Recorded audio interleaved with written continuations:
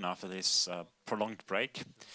The next talk has the wonderful title, The Cogwheel of Fleisch. And please have a warm welcome for the two expedition leaders, Frau Fili and agonarch. Great, thank you.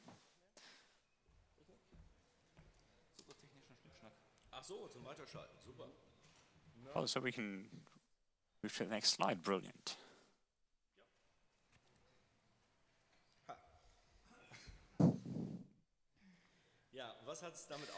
So what is this all about? Journalists get a lot of letters from their readers. Also moderators, people who moderate professionally, like Philly. And one of them contained this wording, do you know, censor cogwheel of flesh, you are nothing, you're just a number, you're just like all of us, but you don't realize it because otherwise you wouldn't be doing your censoring bullshit. None of us has the courage to change their life and to put their life against these people. So like the courageous men's and women's in other countries who lives, and you live from our lowly wages, and you stupid Jews.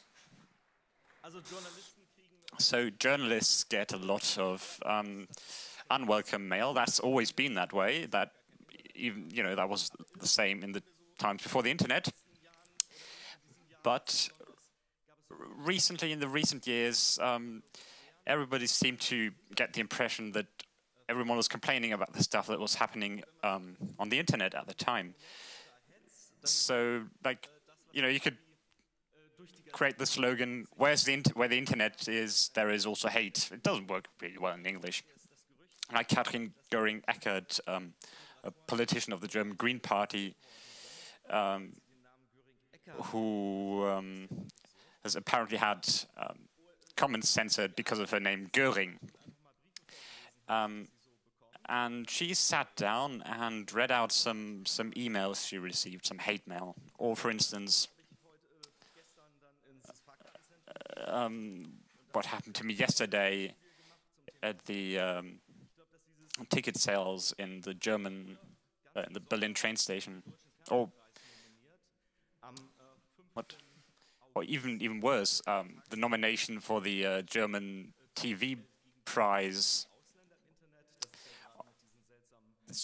where Anja Reschke was nominated for her comment against the right-wing movements that have been surfacing in Germany recently, where the emotions have sort of been boiling up.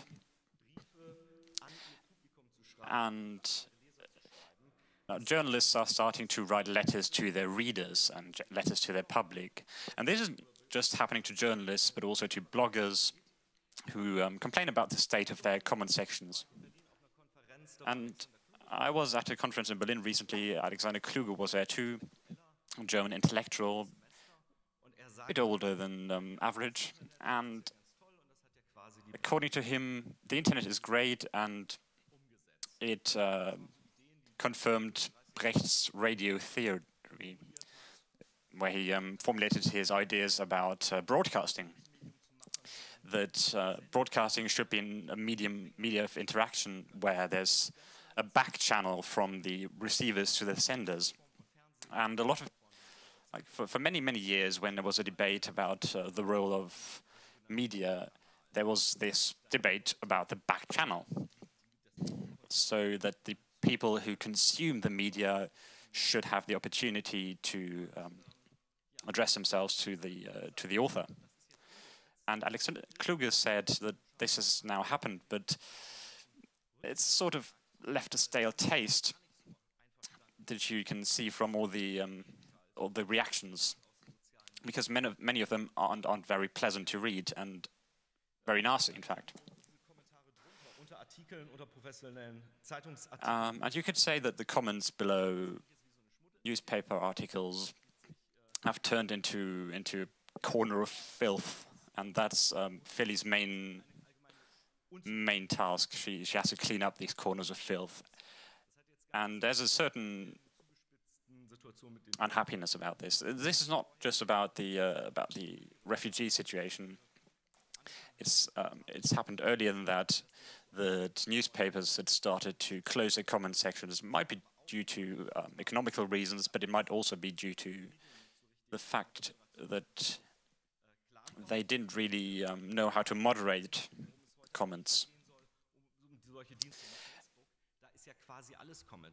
And then there are media like Facebook, which we won't be talking about a lot today, where everything is essentially comment. And many people are unhappy with this. Like, many media have these Facebook channels where they, into which they pump their content, and the stuff that goes back is often slightly unpleasant. On the other hand, many media professionals are convinced that, that initially you mirrored the media you had in print online, and now publishers understood that, ancillary copyright is not going to save them. You need to invest in digital. That's going to be the future. And you can be unhappy with the general state of affairs. Nothing is less dignified to people of culture than to be governed by. Well, this is always a case, and you can pull a long rant about the state of comments on the internet and the state of politics, and well, TV is always crap. There's nothing good on, and oh god, radio. I mean, it's an outrage, really. No, but seriously, in a free and liberal society, you need to have an open culture of debate where you must be allowed to be against the current state of affairs. That's just good style in a democracy, and even more so in a liberal society. But if we think about the situation in a dictatorship, then these rights are in danger, like the right to free speech, and that's why it's important to fight for them. Because under conditions of a dictatorship, there are always hard sanctions against the opposition. And the example I just told you about, that was from the first leaflet of the White Rose, who opposed the Nazis, and they typed this on a typewriter, and of course the Nazis weren't exactly happy about this. And as you all know, the White Rose movement was sentenced to death due to their 4 leaflets that they published. And yes, the situation today is entirely different. Nobody's killed, but there are still sanctions in place. And we have to consider how much free speech we want to have. Where's the balance? And there are always going to be opinions that we aren't happy with. For instance, when people don't show good style in the way they express themselves, or people who deny the Holocaust, nasty things like that. You might have noticed I fulfilled Godwin's law at the very beginning of my talk. I started with a Nazi comparison. That's been established quite early on the internet. The longer a discussion lasts on the internet, for instance, in newsgroups, I don't know how many of you remember newsgroups, but it was, a bit like mailing lists, of the early internet. And Godwin's law states that the longer a discussion lasts on the internet, the more likely it becomes that there's going to be a Nazi comparison. This is often used sarcastically. And there's a rumor that the argument is immediately won by the opposition as soon as somebody makes a Nazi comparison. But unfortunately, that doesn't work in practice. But these sarcastic rules, well, when discussion goes off the rails, then you have these auto-regulation measures. You know, you have laws like these as measures of auto-regulation. And of course, you might say they're harmless Hitler comparisons. For instance, looking at the documentation program of the German news channel N24. But in general, you can say when there's the internet, there are going to be trolls. They're inseparable. And in the age of Usenet, there were hard rules. For instance, tofu, the tofu way of citing. You're not supposed to quote everything the people above you said, but that's been violated today. I mean, that's no longer in place today. Even if you just write one line in an email, people are going to be annoyed if you don't quote everything below it. So the people of the Usenet, of course, had a technical background because it was very, very early days of the internet, and today's the conditions are entirely different. And laws that you're trying to establish, they're not going to be eternal. Everything changes. The good practices. And yes, with regards to all these Nazi comparisons, even the big ones are doing it. Hillary, for instance, Hillary Clinton compared the annexion of Crimea with Hitler, and Schäuble, the German Minister of Finance, did the same thing.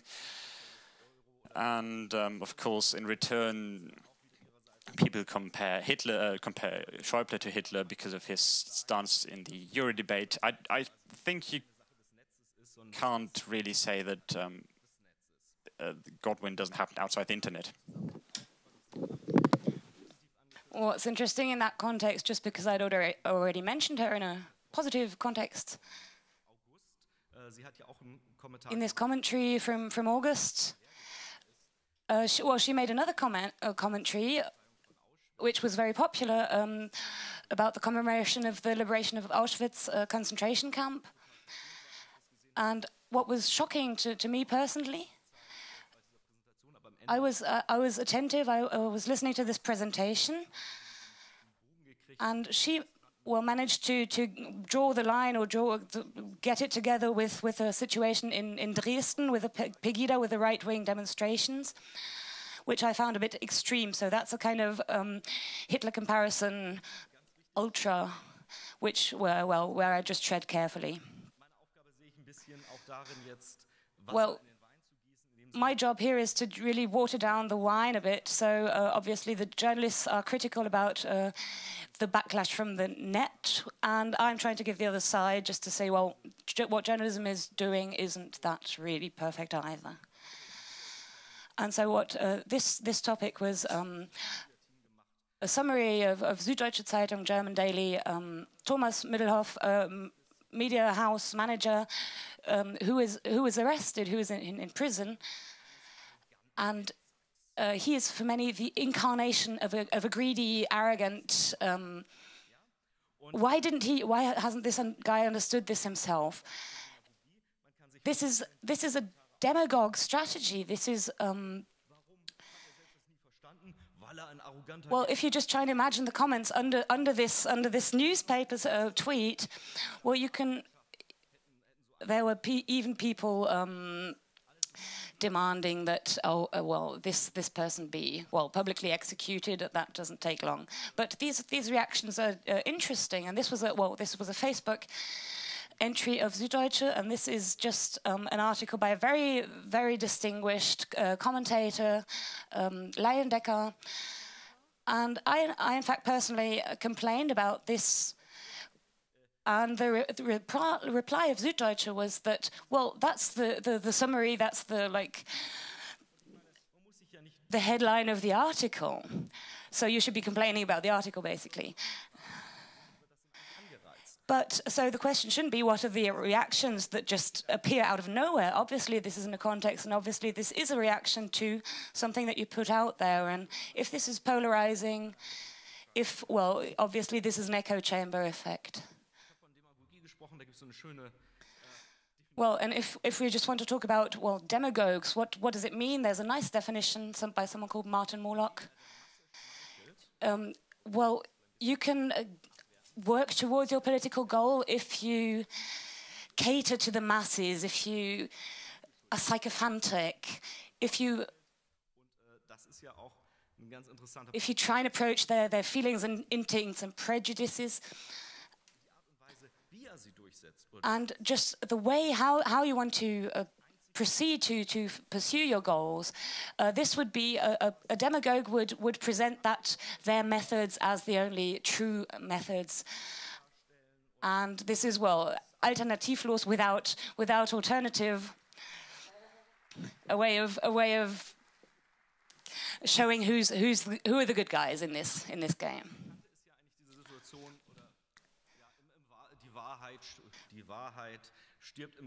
Well, we know the situation. The truth, trademark, is the first to die in war. Why? Why is that? Because we have this effect of polarization. We have, well, that's us, the good guys, and we have them who are obviously the enemies.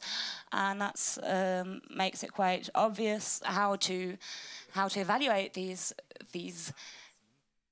sides. And you can follow these traces or these dynamics very easily in a random newspaper article, and I just like to pinpoint your attention to that, just to ask these questions: who is the people who are being excluded, and what are the sides that are maybe being drawn? So this is EU Kommissar, Günther Oettinger. He's a bit of a hate figure for a lot of people, even in reporting, even in current reporting. So he's like the EU internet expert who knows nothing of the internet. And we have all that, like the West against Putin, the good guys against Assad, the Greeks versus Merkel, and obviously the axis of the, well, good guys against the rest of the world. Well, these are the narratives you find in varied forms in public discourse or in the press. And it's essential to understand that we're being made into a part of this us sphere. And that still means that we can have the need to distance ourselves from this artificial grouping, and this can be a kind of bias, this can be in a sort of sense of imbalance, and we would, in that case, maybe try and distance ourselves from that, or even exclude ourselves from certain us and them constructions. And that was what what I found notable about this Anja Reschke commentary about Auschwitz. If I were one of these demonstrators, one of these right-wing Pegida guys in Dresden, I would feel, well, excluded or ostracized by this press lady or by people telling me, well, you're not part of us, this establishment of distance. And that runs counter to the old, well, there's this old BBC ideal, basically, of convincing the enemy, trying to make someone else believe my own reporting more than counter-propaganda. But, well, you can of course say, well, journalists would say we're so objective and we don't partake in this us and them. But I think it's, well, there's a famous journalist's quote, a German newsmaker who says, "Don't, well, collude. Not even if it's a good cause, but don't attach yourself to this cause." This is Fuchsberger. Mach dich nicht mit einer Sache gemein. You say in German journalism training.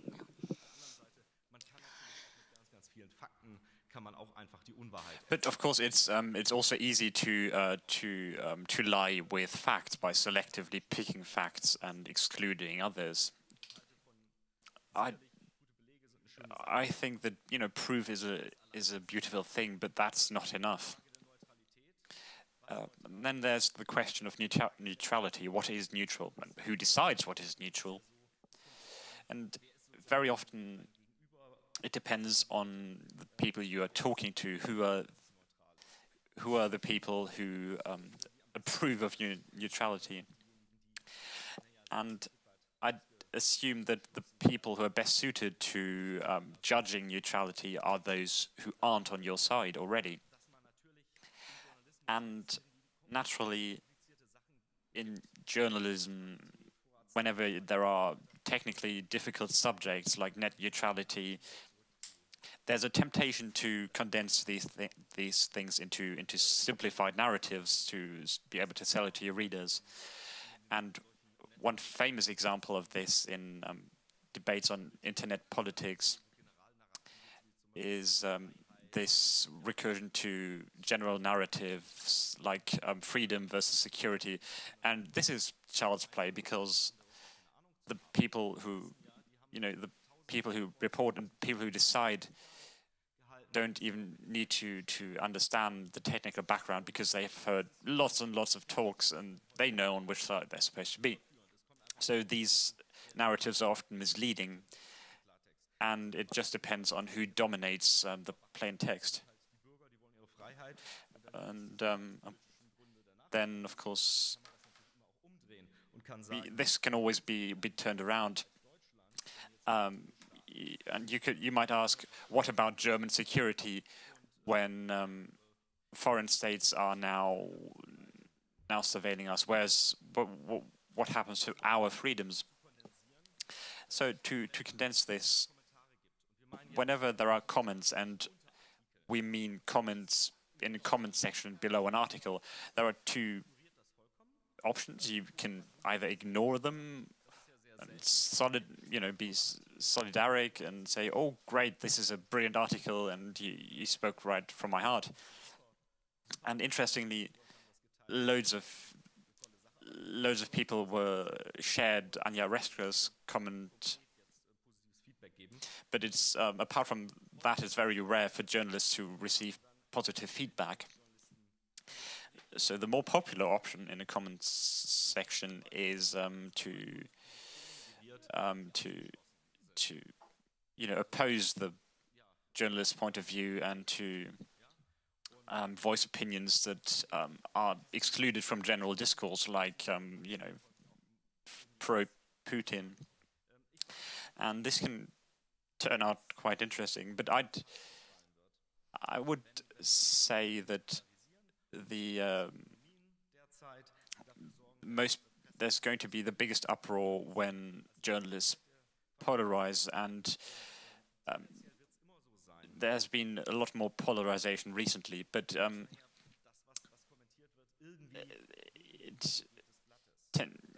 there's going to be a tendency for readers' comments to turn against the opinion of the journalists, and I think it's not possible to completely separate these comments from the article itself,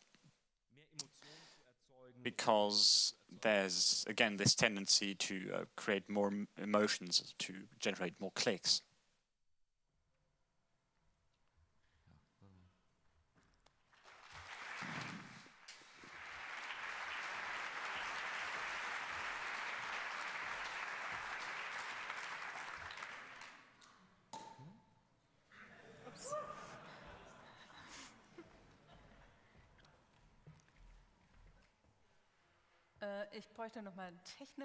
I need technical help, please.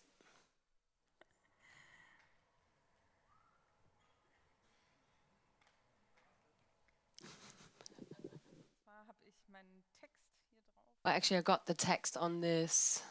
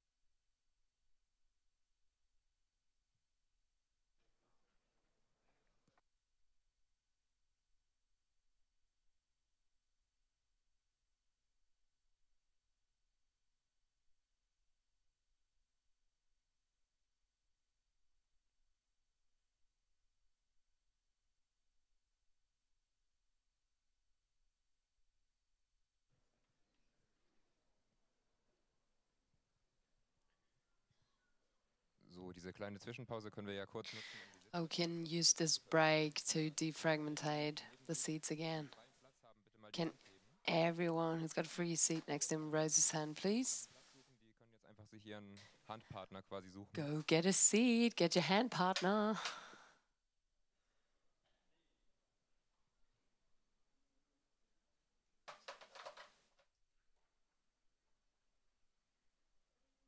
Okay, ich glaube, ihr könnt die Hände wieder runternehmen. Okay, I think you can put down your hands again. Thank you.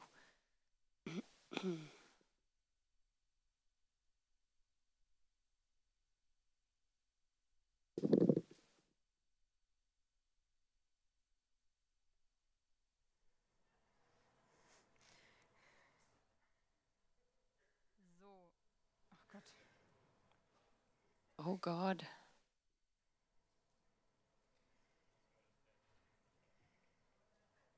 Geht sofort los. We're about to start. Okay. Wo befinden wir uns Alright. mit der Kommentardebatte? Where are we now with the commentary debate? Hier als erstes Well, first of all, I'd like to show you a slide which shows a tweet of mine. ging es mir um den Ursprungstweet, der unten drunter steht. Actually, I actually wanted to comment the tweet down there Autoren lesen die Kommentare nicht. that the authors actually don't read the commentaries and the commentators don't read the text. Vortrag in That's einem Satz zusammengefasst. yeah, basically the whole speech in one sentence.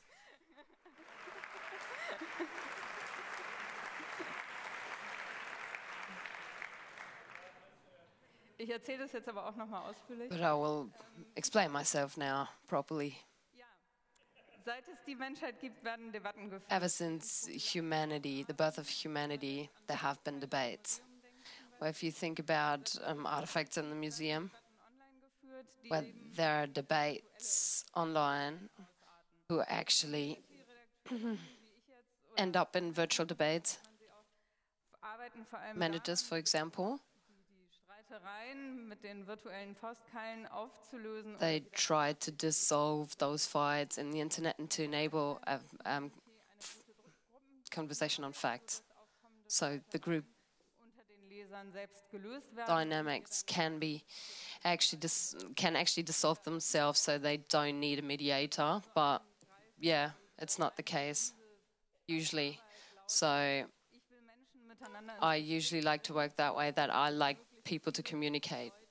And I want a lot of people, the biggest amount of people with the biggest amount of points of views to communicate with each other. So yeah, before I forget, I'd like to mention one thing which Andre mentioned before.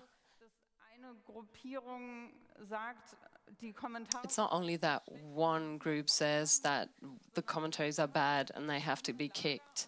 There's always like different positions, and every like position claims that their commentaries claim stays, or that the other commentaries have to be kicked, so that they are redundant. politischen So actually, we're not actually fighting against an agenda, which is always like being wie das bei den meisten Nachrichtenportalen So most larger news portals have a volume of several thousand commentaries, so we don't even have the time to consider any political point of view you might have in private, and therefore within seconds or possibly a minute of time we have for each comment. That's the time we have to decide whether it stays or whether it goes, and we don't even have the time to worry about whether people think like us as a person. And then in the refugee crisis, during the refugee crisis, some news sites just partly or fully closed their comment sections. For instance, the Süddeutsche Zeitung or the Frankfurter Allgemeine Zeitung in Germany. But they seem to have relaxed their practice a bit. großen Nachrichtenportalen And in the meantime, most of the larger news sites have open comment sections and only close it for certain subjects. so ist, dass Nachrichtenportale quasi But if news sites were to give up entirely and close their comment sections entirely, like the Süddeutsche does, which only allows a very, very narrow set of debates, then they should ask themselves a question of, what they themselves did wrong, because it's always a multifaceted debate. Comments in general have a bad image, a bad reputation. There's a study by Echo and Newsroom that says that in 2011, 68.2% of readers, 68.2% of journalists said that the discussion was mostly sticking to facts, and this is now down to 49%. So they lost quite a bit, and in my experience, most journalists don't really take part in the discussions that happen below their articles.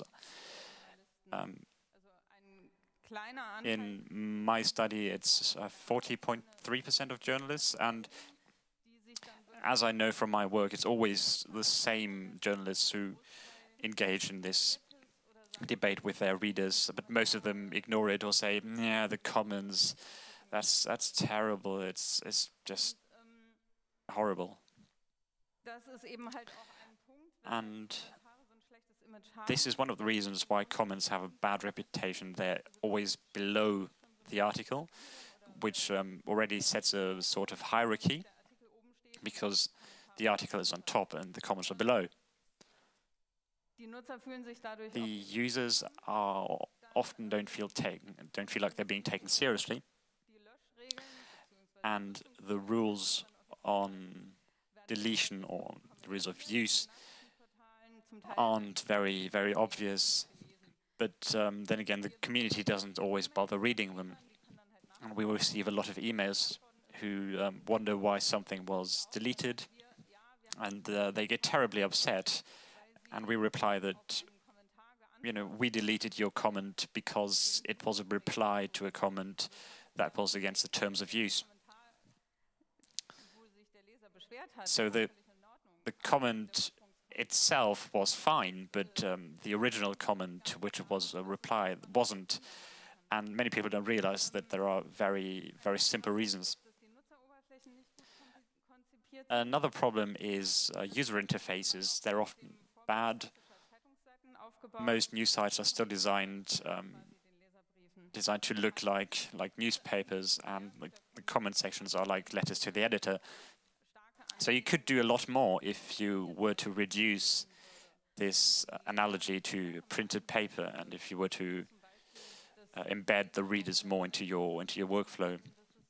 For instance, allowing them to publish their own articles, or holding events with actual readers, or having chats where authors chat with their readers, which is really cool, but which is often hard to do technically. And there's an optical thing as well. Many news sites force you to have comments collapse by default, and then you can expand them, but you're redirected to another page, so you don't see them immediately. They happen in another place, and this makes this gap worse. So editors need to regain the trust of their readers, so that they're able to keep the pace with the current developments. So, jetzt haben wir es. Ja, gibt es eine Zäsur? Wir hatten in diesem Is Sommer censorship taking place? This summer we had the impression that due to the refugee crisis, there was a lot of attention to the comment sections. But I'm not entirely sure if the comments actually did get worse, or if there was a group of people who hadn't commented a lot previously has now started to go online and comment our articles. So I think there's been a bit of a shift. In the 90s, newspapers starting putting news online without thinking about revenue, and now finally these things are what's holding them back. And it's obvious today that we need new online formats, that we need to find new ways of publishing news, and the future is going to be somewhere online, but we don't know where. News sites live from the clicks to their articles, which in turn generate profit, and from that follows clickbait and optimizing for clicks, and yes, making people more likely to click on your articles. Was ist jetzt?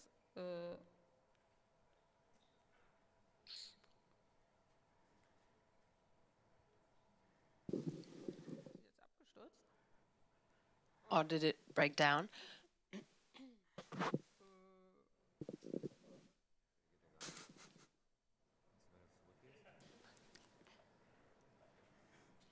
Das ist jetzt aber nicht so toll. Oh, it's too bad.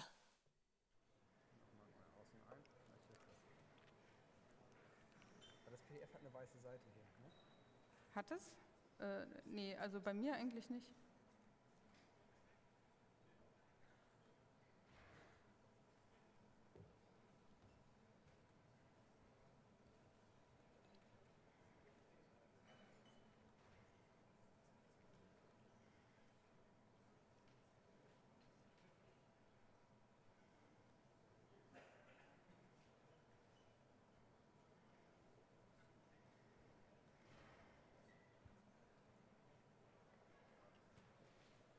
Da sieht's ganz normal.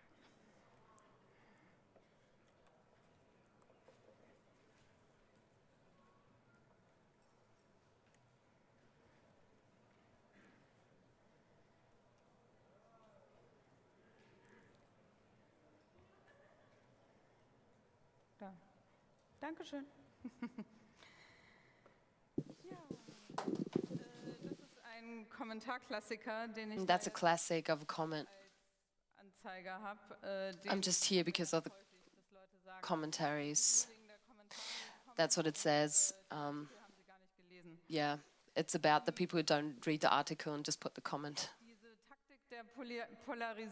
That's a tactic of polarization of media, and this is also a tactic that the trolls use. So the question is, does the net, like the internet, actually turn us into trolls? Well, depends. This is what we have to discuss about. What can we do against it, and what is a troll actually? A troll for me is a person who's not interested in the exchange of opinions and is just trying to provoke and it's just targeting at the author of the article or other people, and they just use other people to talk about themselves. So they just try to attract the attention and eliminate the discussion. But the trolls are not the only problem. The problem is that we have lost the ability to discuss. Like, we don't know how to discuss things.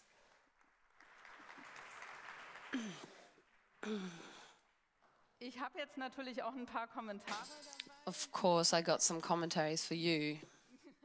Die soll ich vorlesen? Okay, shall I read them out? Well, Dieser Nutzer nennt sich Merkel. okay.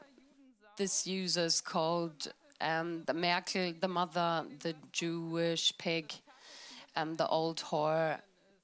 Can't at Wikipedia we eliminated the sentence that the pig's mom is a Jewish Polish person, and luckily we copied it to her homepages. Why do you hide that, you sons of a bitch? Okay, we got another comment. Okay, I'll piss on every one of you. Where's the patriot who's actually against Merkel and actually eliminates all those betrayerish politicians with a shot in the head? Well, sometimes actually people, you have to laugh about it, but I actually read an article about it lately, and it was about Frauke Petri and her invitation to Blasberg. And the article was of Falk Heunemann about 6 rhetorical tricks of Heike Petri, which was interesting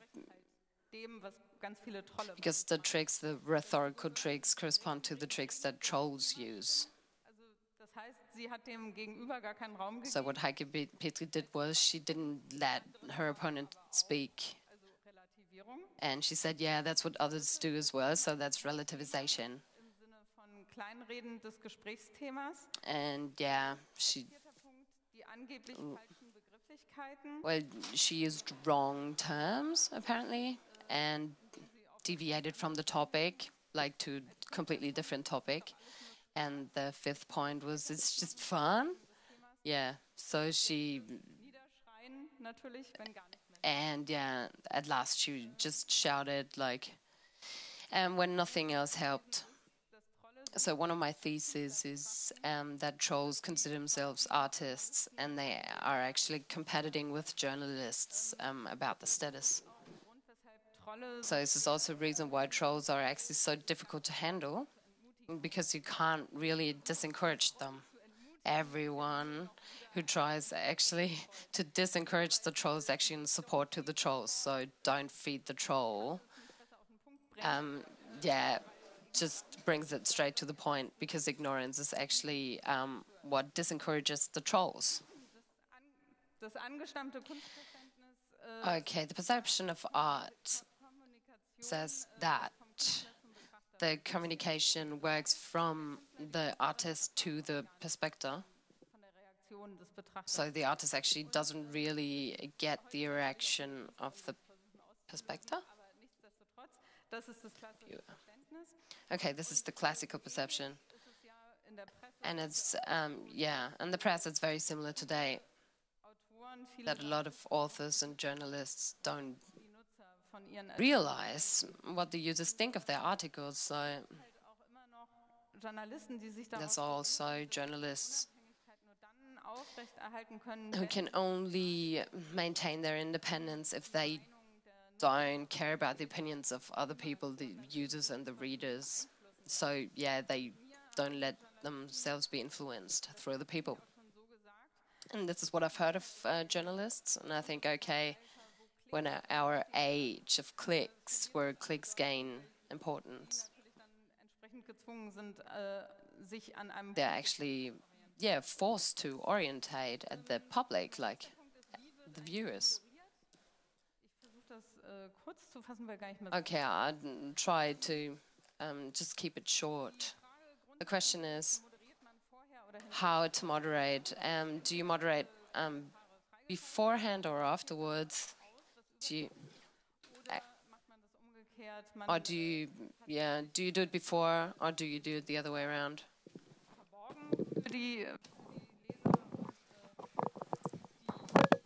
So these mechanisms are usually not obvious to the readers. Well, in that case, you wouldn't see the worst of them. So that's actually the tactic that most news outlets are using today, with the notable exception of Facebook, and that's the classic example where just some problematic things might in fact remain, and so the gardening in advance is the most obvious tactic in a way. Well, actually, the time is already almost over. I did have a lot of nice little quotes here for you, and I'll just flick through just random abuse, but of course, someone writing just to describe our work and also address us as commentators. And this actually claimed, well, I'm contributing to keeping your place as a commentary moderator in place. So you can censor it right now. And that's XKCD. You can see it yourself. Well, my last question would have been sort of more hypothetical. I'll have to leave it out this time. But just to think on, what would the ideal comment section actually look like?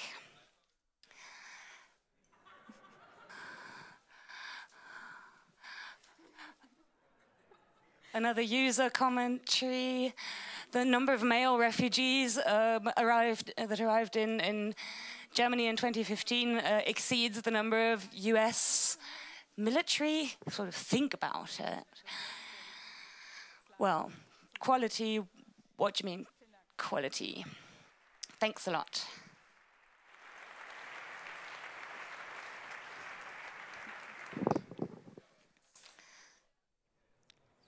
Ja, vielen Dank für diesen interessanten und jetzt doch. So there's no time for for questions. The time is over, and so well there is a little bit left, but sorry about the abrupt end.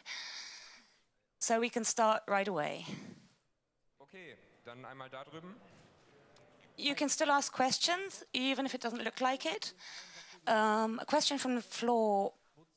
What I would have liked to heard, my question is, what do we have these comment sections at all for at all? Because obviously the readers are the use case that journalists should kind of address. And well, you said no, they're perfectly content. Well, and everyone else with opposing opinions, well, they'll obviously flood the commentary with their toxic remarks. That's just, even if you're like on Zeit Online, a weekly German newspaper, you can't stand being in that. Or why not just close it all down? I mean, you can still discuss it on all the rest of the open web. Aren't just these comment sections just still basically an artifact just to keep garnering clicks and don't really have that debate function anymore? Yes, I understand what you say. In principle, if comments work, it can be very dynamic and be very good for both parties, because users have the opportunity to feed information back to news sites that they wouldn't otherwise get. For instance, on Twitter, there are people who live tweet photos from war sites, which would be very, very hard to get otherwise. So it can be a very, very good thing. But you have to maintain it. You have to make an effort to maintain it. You have to invest a lot of time, and websites have to change. They have to be built differently. They simply don't work on the model that they use today. Alle, die jetzt kommen und gehen, bitte ein bisschen leise, weil man sonst die Fragen und Antworten relativ schwer versteht. Do please keep quiet if you're coming and going, because we're still in the Q&A session. And another question from the floor. Well, about all these trolls, like if you're excluding them from mainstream news sites, I'm not actually sure that that's the best situation. And they're not actually there where you can still approach them maybe with counter speech, but isn't that even a more scary idea if they like retreat into closed sections? So what is, well, for you, what's the goal with the trolls? Where did you just want them to disappear, or if so, where do they go? Oh, I'm glad for each comment that I'm allowed to moderate and to allow, especially comments that don't fit into my view of the world, because this allows me to prove that, hey, we're fair. I think you need to reach a debate where the people who are now trolls, the reaches of people we consider trolls, and allows them to start a reasonable debate. And we need to we need an opportunity for people from various political camps to be able to voice their opinions. And that's something we don't have today.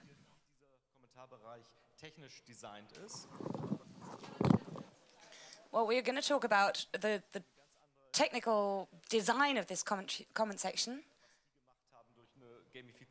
If you look at something like gamification of the user interface, we do have a big variety of possibilities of, and the technical details might determine the kind of forum you provide. So you can maybe prevent with technical means that a community kind of tips or goes sour. But the return question or the corollary would be what's the benefit for the trolls?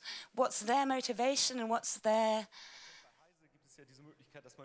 incentive to do that, and how can you maybe address that? So, for instance, in Heise, German media, very well-known forum,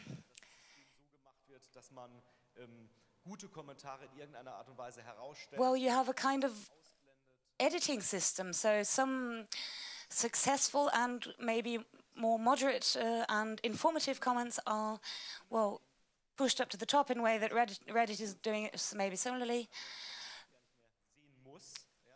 And, well, other outlets are experimenting with just blanking out unwanted content just so you see white space.